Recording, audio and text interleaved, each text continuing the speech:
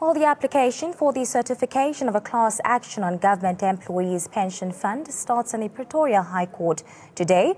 Well, this is the first step to hold the government employees' pension fund accountable for the unlawful amendment of the formula used to calculate civil servants' actuarial interest on resignation. Solidarity has lodged an application to act on behalf of more than 1.2 million civil servants in a bid to hold the GEPF accountable for the unilateral amendments to the formula.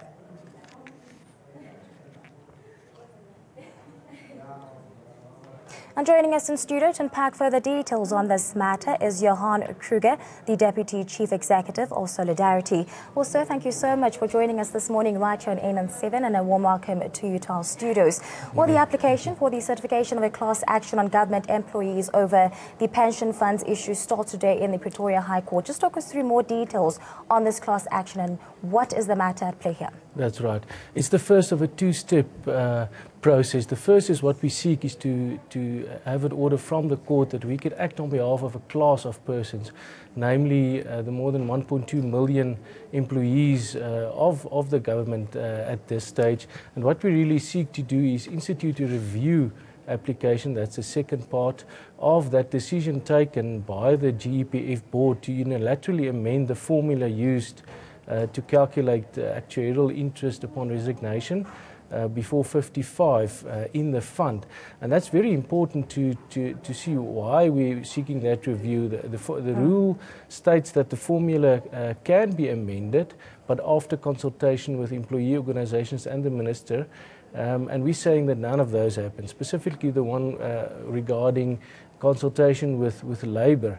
And it's important to consult with Labour on the amendments because we can try and influence the outcome. But those factors were downwardly amended as a knee-jerk reaction, sort of to try and boost the funding levels of the fund, which is already more than 100% funded. But we're saying don't negatively impact on the worker, automatically. So we're saying that as a result of that formula change unilaterally, overnight really, since 1 April 2015, people who would have resigned under the previous formula now walked out with thousands of rands less than they would have gotten. And we're saying no, review that decision and pay out the difference as if the previous formula was in place. Now, for a lot of people like myself who don't actually know of how the formula is supposed to be, just give us a brief overview of how the formula should be and where the amendments were made in this regard. Okay, the rule states, that there's a formula in place. It's got various factors inside that formula. Two of those factors were downwardly amended. So it's really issues like years of service and, percentages, quite technical. But the effect is on ordinary people is quite striking. We had the case as an example of a person that sent in his request for what was his value in the fund just before 1 April, and after the amendment, and he lost out on more than 100,000 rand because of that amendment. So we're saying, not only on behalf of our more than 10,000 members that we're acting, but we seek to act on behalf of all those employees because their unions didn't take up this issue, and it's for Solidarity to take it up. So we want to help everyone, not only our own members, and hopefully the court gives us, that chance today. Yeah. Now, you are also making mention that people have lost thousands with regards to the amendments made in this particular formula. Just talk us through as to exactly what is at stake with this entire case. Well, there's a lot at stake. People who have already resigned after this formula change. We're saying that the previous formula should be used, and their position should be rectified. As if the previous factors were used. So potentially all the people that, if we're successful, that have resigned before the age of 55, using that formula, can benefit because they will get more. Under the previous formula.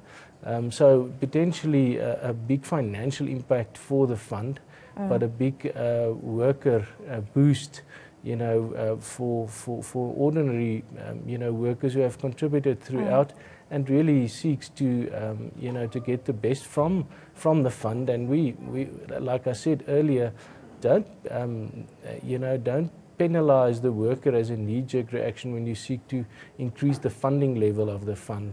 Go and invest properly and sensibly, and seek to increase the funding by doing that. So it's potentially a big case, and at least as far as we know, the first of its sort against the GEPF. Now, what could be some of the consequences on the entire decision made for the formula, especially the unilateral decision to actually change this formula? What would be the consequences on that? Well, if we're successful, the board must now go back and consult with Labour, and then Labour can come and sort of do an arm wrestle, to seek to if those factors are downwardly amended, which the fund can do, then one can always bargain to say increase somewhere else, so that the worker doesn't lose, but that the fund is also protected. At least there must be a recalculation, like I said, and a consultation on the matter with Labour, on the PSCBC, the Bargaining Council. Now, with regards to duration, how do you expect this class action to actually last? Well, if we're successful now, probably the judgment will be reserved on this first leg today. Hopefully we get that order soon. But secondly, the review itself, those proceedings can be set down probably before the end of the year and argued.